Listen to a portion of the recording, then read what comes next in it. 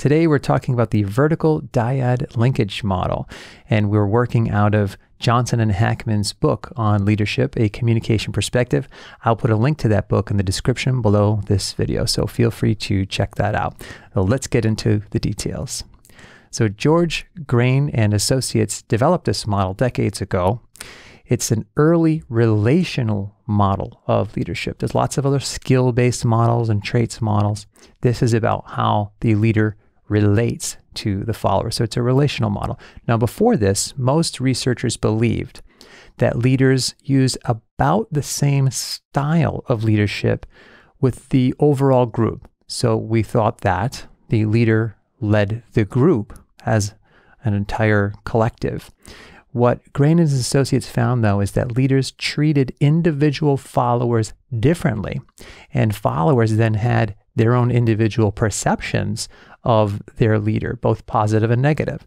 So you might have one leader, and some of the people thought the leader was really great and a strong leader and had good connections with people, and other people might have thought, no, this person is not very connected with me. I don't feel close to them at all. So different perceptions depending upon how the leader treated those individuals. The results were in groups where some people were close to the leader, and out groups where other people felt like they were not in that inner circle.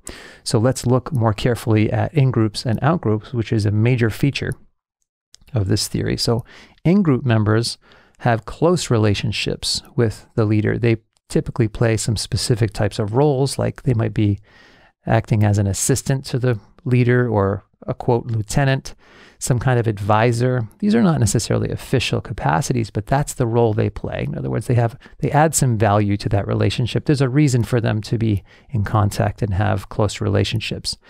In-group members enjoy high levels of trust. They have mutual influence and support between themselves and the leader. They are allowed more freedom, more latitude, and more influence over decision-making. The expectations for them, though, are often higher. There's an expectation for them to have good achievement, take on more responsibilities, and more loyalty to the leader than the outgroup members. So there's a note here that I want to make sure we emphasize, that these relationships must be reciprocal and they must be mutually maintained. So just like any relationship that you have ever been in, it takes both people to invest in the relationship to get this kind of in-group result. So let's move on to talk about the out-group members. Out-group members have a very different experience. They get treated by leaders in a typical authoritarian or task-oriented style, just a standard managerial approach, you might say. They have mutually low levels of trust and support with each other. Now, that doesn't mean that there's distrust, like I don't trust that person. It's just that they haven't developed the trust yet to look out for each other and to support each other. They're not granted as much freedom or influence over decisions, and they don't have a lot of input with that leader.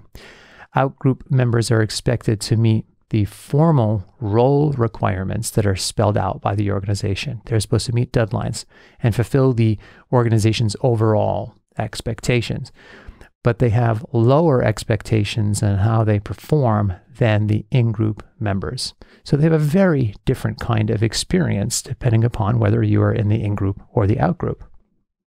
Now, how do these in-groups and out-groups form to begin with? Well, the research shows that the leaders make a choice about who gets close to them or not. That obviously the follower also has to desire a closer relationship, an in-group relationship with the leader, but the leader is really in the driver's seat about who they let in or not. They have those boundary management, decision-making abilities. And it's based upon a lot of factors, just like your personal relationships: compatibility, liking, similarity, your work styles. Lots of other factors will determine on whether you naturally mesh or not.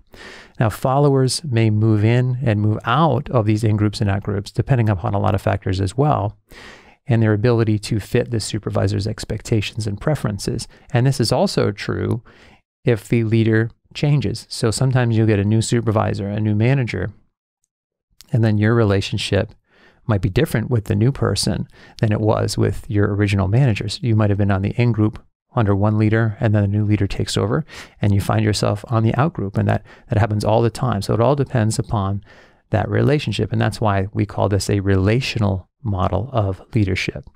So question of the day, have you ever found yourself in the in-group and or out-group in a work situation?